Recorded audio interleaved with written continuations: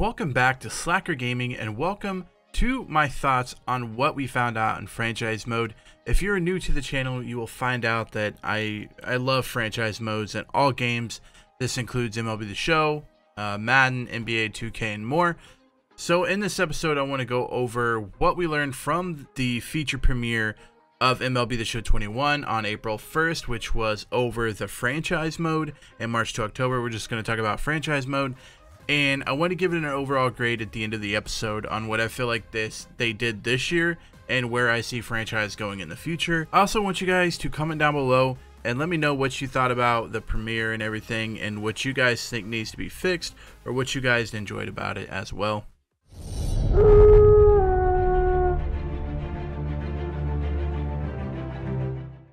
Go over what I feel like was a little step forward in how the menus look and some different visuals when entering franchise mode. I feel like it's more of an NBA and Madden type of feel to it, so it's cleaner compared to what it has been for the last 3 or 4 years, but I also don't feel like it's anything too crazy that would completely change how I feel about franchise. The first thing we're going to talk about is the evaluating players, and they broke this down into a trade metric of contract, attributes, and performance, saying that the trade logic looks at these 3 different things to give a player a value.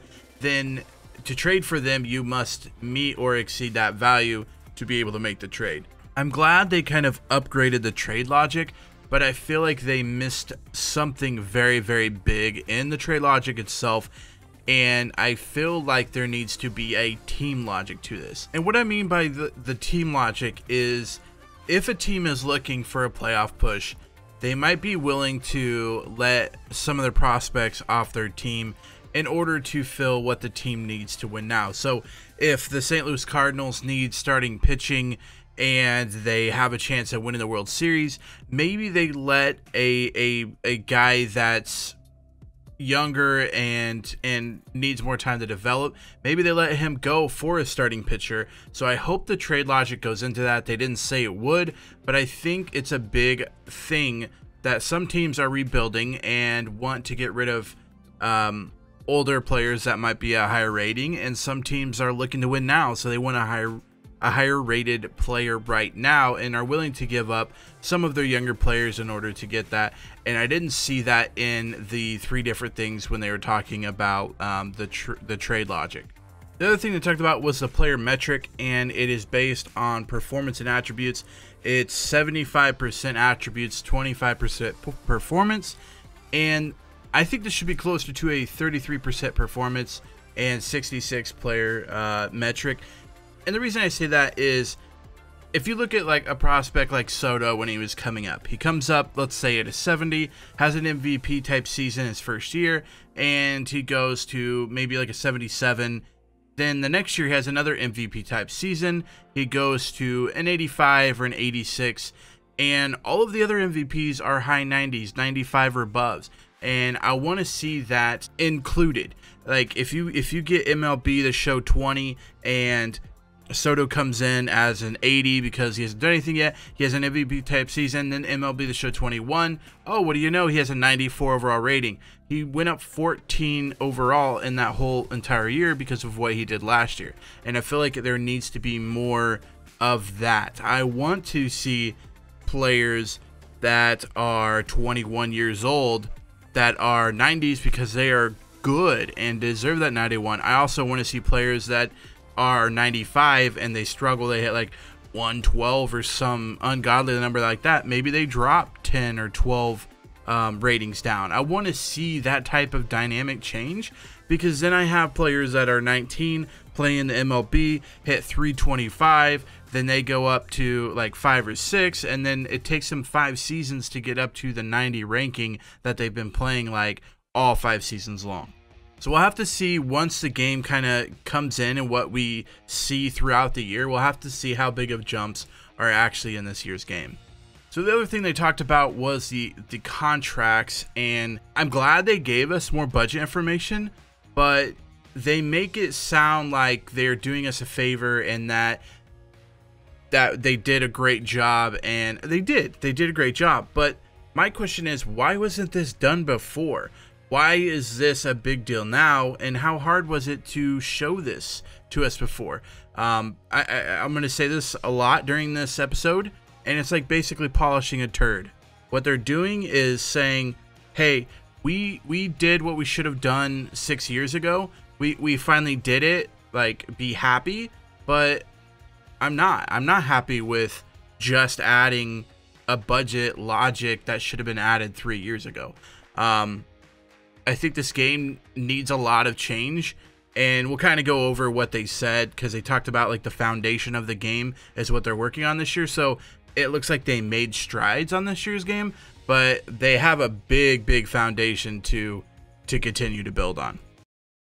That's right. So why this is all really important stuff and why I've taken all this time to explain it is because the trade metric and player metric not only make MLB the Show 21 that much better, but it also sets the foundation for everything we want to accomplish moving forward in franchise in March to October.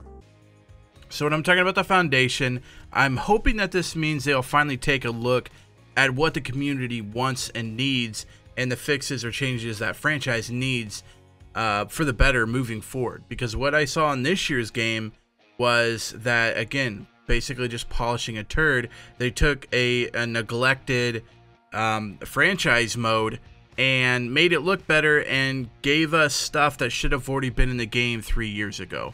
So they made it look like they did such a great job and they gave us so much, yet it should have been stuff that was added in 3 years ago. Why is it just now being added in? The other things they were talking about were the budget and projections for future years, and I actually love that they did this. It's pretty cool to look into your franchise as a whole and look into what you will have going forward and what a player might be projected in the future. So if you watched it, they were talking about a top prospect and his like progression through 2021, 2022, and it goes up obviously because I think he's going to get better.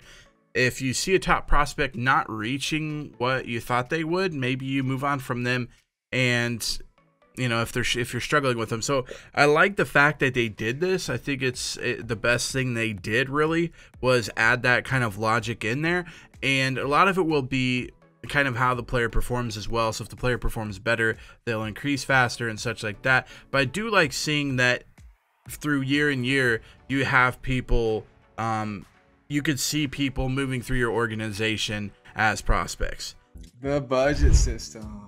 All right, I'll say this, fans. We listened to your feedback, and I'll admit that even I got confused at times when trying to figure out what I could or could not afford during my franchise campaigns. You talking about you were confused? I think all of us were confused, so we're happy to hear about these changes. Yeah, it was about time we did something about it. So I hope you listened to that soundbite, and I think it's so funny that they actually admit that they didn't like the way the budget works and what you can and can't see and how big of a pain it was. So to me, it's like, well, why didn't you fix that 3 or 4 years ago? Why all of a sudden are you now fixing something that you didn't even like? Why did you release a product of a game every year for 3 or 4 years when you didn't even like it yourself? That I don't understand, and that right there tells you how much they care about franchise mode. I do also like that they added how much you can potentially get based on like playoff runs and etc. Again, an upgrade on what they had, but why wasn't this already in the game? Why is this a big thing they added in the game when this should have been before? Like, I mean, through the beginning of time, you get paid more if you go to the World Series because you play more games. How is that logic not already built into the game 3 or 4 years ago? So again, I feel like, polishing a turd. So last thing we're going to talk about before I tell you my thoughts altogether is the stadium creation integration. And the reason I bring this up is they say that they will have it in franchise mode, but it was not made for franchise. This was made for Diamond Dynasty, and they decided, oh, we could throw this in the franchise. So this isn't like a franchise exclusive thing. What we found out is we can make our own stadiums within reason, obviously, and we can make that for any team, your MLB team, your AAA team, your AA team, which is awesome. And you can have up to 30 slots for stadiums. So I feel like they did a good job there. And I like the stadium creation idea. I think it's going to be a lot of fun. I think people are going to make some amazing stadiums. I think it's going to be a great thing. But again, I want to see, if you haven't watched my other videos, I want to see in the future where you could set hot dog prices ticket sales, parking, all of that stuff, kind of moving forward through the franchise altogether. And there's one note I want to add, that through this, they said they added in the stats for like AA and AAA. Something again, like, why was this a thing where you couldn't see what they did in AAA and AA? They had all the statistics. It's in the game. Why didn't they storm to a table and give them to you the next year? That again is a thing that, again, they added, which is great, but it should have been in there automatically already. They have all the information, just code it in. And so to me, again, polishing a turd. You're basically saying, oh, well, we were holding it from you before, but here you go. You can have it now. You know, look what we did. We did such a great job. So you're probably wondering literally what my thoughts together. If you've listened this far into it, you know kind of what I think about this game. And this year I feel like they polished a turd, and they gave us fancy menus and added in things that should have been added in several games ago. And what they did say is that they hope it is a building block, and I hope that they stick to that and actually make real change in the franchise landscape. But they have a long way to go to fixing franchise and upgrading franchise and making it where it could be. Right now, if I had to rate the franchise mode out of all like franchise modes that I play, this would probably be like a 3 out of 10, because it's fun to play because it's franchise, but you can't expect anything great as far as an experience of the game. And again, it's just franchise. I mean, it is what it is, but they don't do anything to help you enjoy the franchise mode more. So altogether, I'm not happy with what they gave us this year, and I feel like most of it was just cosmetic and polishing up a mode that hasn't been touched in years. They gave us stuff that they already had, they just needed to display it. And they gave us stuff that was like Stadium that was made for Diamond Dynasty, and they're like, oh yeah, I guess we can add that to franchise, and then we could say that, oh, franchise is getting the Stadium creation integration, something that they've already made, and they just put it into franchise. Same thing with player logic, player metrics. They changed and tweaked those things, but they made it sound like it wasn't a thing before, and now they're doing all these big things, but before they weren't doing it. It's just so confusing. Like, what were you doing with the players before? Obviously you had a logic built in. How was this one much better than what the last one was? So now that I'm done ranting, now that you know what I think about the franchise that we are going to see in MLB 21 The Show, comment down below, let me know what you think. I would be interested in to see what you guys think needs to be added, and I'd be interested to see what you guys thought about the whole franchise feature that was done on April 1st. Make sure you also give it a thumbs up, subscribe if you have not already. We are going to be doing a lot of MLB The Show 21 content. I got about 4 different types of seasons coming out when MLB 21 releases, so make sure you hit that subscribe button so that you can come back and watch those. Until next time, Slacker out.